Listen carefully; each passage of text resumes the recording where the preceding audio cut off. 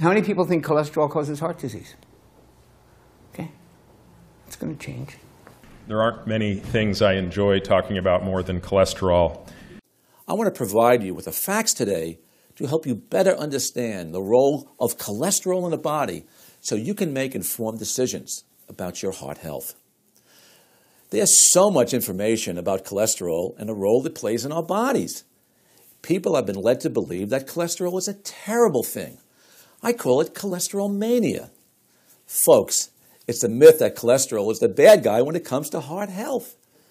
The hypothesis that when you eat high fat, that then that produces high cholesterol, and the cholesterol produces heart disease, is wrong in every one of those links. This whole idea that dietary fat causes cholesterol problems is sort of a myth. The whole idea that cholesterol problems lead to heart disease is a myth. The theory is completely and totally wrong. It was a theory that was made out of whole cloth and then pushed. The term artery clogging saturated fat, it's as though it's all one word. It's become part of the zeitgeist. Everybody knows saturated fat is bad for you, but when you get back and you start looking at the medical literature and you root back through to find out where this whole idea came from, it's bogus. So, how did we get the whole cholesterol hypothesis wrong? How did we go so far wrong with this? And it's a really interesting story. It starts with rabbits.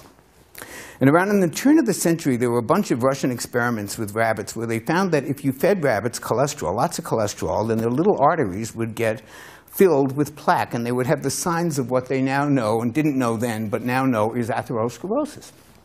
Of course, the fact that rabbits are vegetarians and don't know how to process animal foods didn't really occur to them. If you feed dogs or baboons the same diet, it does not happen. But it did happen with rabbits, and this was sort of floating as an idea in the science community. Nobody did anything with it. Plants do not contain any cholesterol, and animals are the only source of cholesterol, and herbivores do not eat animal products. Rabbits, being a herbivore, are not designed to digest animal fat and cholesterol. So when it is fed high doses of cholesterol, one should not be surprised if the cholesterol winds up getting stuck in any part of the poor rabbit, including its blood vessels. Feeding high doses of fat and cholesterol to omnivores, like rats and dogs, does not produce atherosclerotic lesions in them. How did this happen?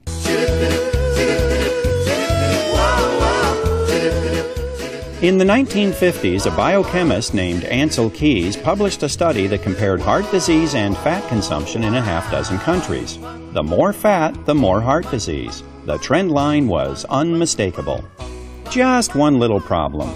Keys left out countries where people eat a lot of fat but have very little heart disease, like Holland and Norway. He also left out countries where people don't eat much fat but do have a lot of heart disease, like Chile. In fact, Keys had reliable data from 22 countries, and the results were all over the place. But you can't make a big splash in the scientific community with a trend line that looks like this. So Keys did what any dedicated researcher would do. He threw out the data that didn't fit and published his results. His punishment for this bit of scientific chicanery was to get his picture on the cover of Time magazine.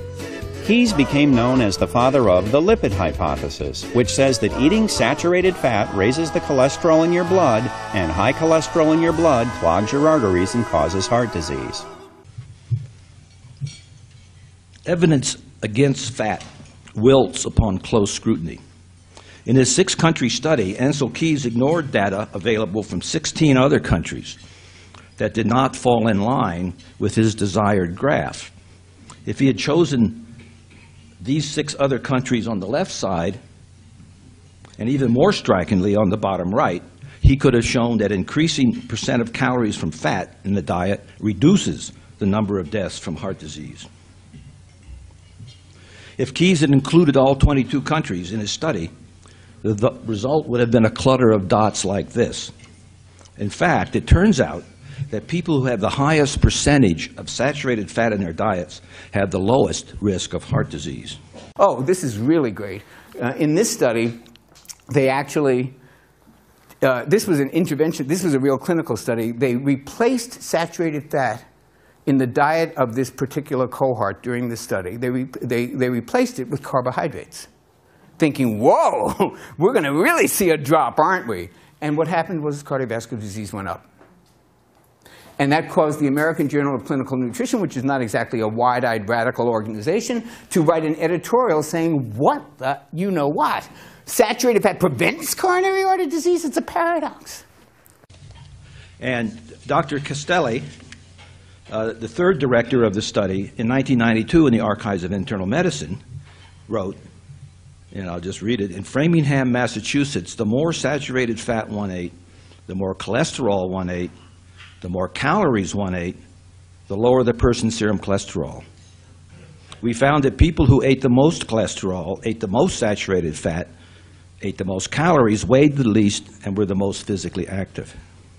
So for those of you who are not into nutrition or don't know, this is Walter Willett. He's arguably the most respected nutritional epidemiologist in the country, if not the world. He's the head of the nutrition department at the Harvard School of Public Health, and he's the lead researcher on two of the longest and most important studies ever done in nutritional epidemiology, which is the study of, what do people eat and what diseases do they get. Those are the studies are called the Nurses' Health Study and the Health Professionals Follow-Up Study. And this is what he said after 30 years. He said, the relationship of fat intake to health is one of the areas that we've examined in detail over the past 20 years in our two large cohort studies, the Nurses' Health Study and the Health Professionals Follow-Up Study. Who wants to guess what he said next? We have found virtually no relationship between the percentage of calories from fat and any important health outcome. None. There's actually no such thing as good or bad cholesterol. All cholesterol is good. Cholesterol is essential for life, not important for life, essential for life. There are a number of functions that couldn't exist in the body without cholesterol, but perhaps two of the most obvious are demonstrated here. The first is the production of very important hormones in our body that we've already heard a little bit about in the past 2 days. And there's very complex pathways that will turn cholesterol into these really important hormones, androgens, et cetera.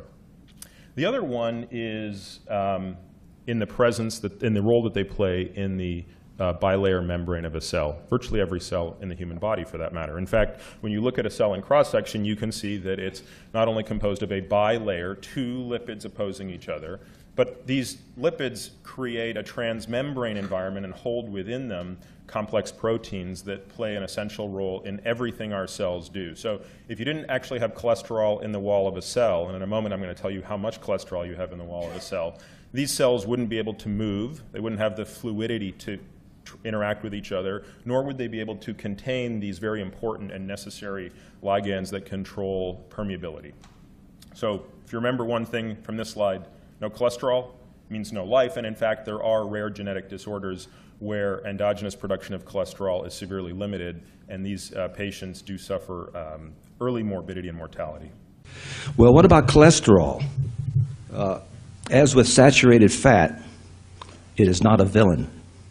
On the contrary, cholesterol is critical for good health. It is an essential component of every cell in the body. And although few doctors know this, more than 20 studies have shown that elderly people with a high cholesterol level in their blood live longer than those who have a low cholesterol. Cholesterol is the mother of all hormones. It is converted into stress and sex hormones like cortisol, testosterone, and estradiol in the adrenal cortex. The liver turns cholesterol into bile salts needed for intestinal absorption of fats and the fat-soluble vitamins, A, D, E, and K. And when exposed to UVB rays in sunlight or a tanning salon, the skin turns cholesterol into vitamin D. Cholesterol is also the body's fire brigade. It repairs damage to the body's tissues, particularly the damage in arteries inflammation does to cause atherosclerosis. Blaming cholesterol for atherosclerosis is like blaming firemen for the fire they have come to put out. Along with saturated fats, cholesterol is an integral component of cell membranes. Brain and nerve tissue have the highest concentration of cholesterol in the body. It is a key component in forming synapses, cell connections, needed for good mental functioning, learning, and memory. What else does cholesterol do? Well, it lubricates the skin. It creates neurotransmitter function in the brain. I mean, there's documented evidence that when cholesterol levels fall, more cognition problems can occur. We need cholesterol for neurotransmission of those impulses. So, folks, if cholesterol is not the major culprit in poor heart health, well, what is? Well, there's lots of factors here. Let me tell you about sugar. Sugar is the major inflammation situation in the heart. Why? Because sugar elicits an insulin response. And we know that insulin is the most endothelial, unfriendly hormone around. What do I mean by that? Well, in the lining of blood vessels, you have what we call a basement membrane. And when you are putting sugar into your body, and it's not just a sugar you put in your tea or your coffee, it can be bagels and crackers and pastas and, processed carbs, white flours. We call it a high glycemic index because the sugar gets into the bloodstream quickly. What's the real causes of heart disease? Number one with a bullet is inflammation. You know that little slide I had about the little particles getting stuck in there? What do they get stuck in? If they're floating by smooth walls, there's nothing to get stuck in. They get stuck in little pockets of inflammation.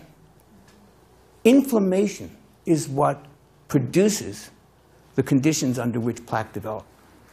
So inflammation is the real cause of heart disease. So what causes inflammation? The answer is just about everything. If you're walking, if you're breathing, you've got inflammation in your body. Everybody does. The question is how much and what does it do? Foods like this cause inflammation. Medicines can cause inflammation. Toxins in the air and the water can cause inflammation. Stress causes inflammation. Millions of things cause inflammation. You want a nice inflammatory diet? There it is. Consumption of butter has dropped precipitously, while cancer and heart disease has soared. The rise in cancer and heart disease cannot be blamed on a high saturated fat diet.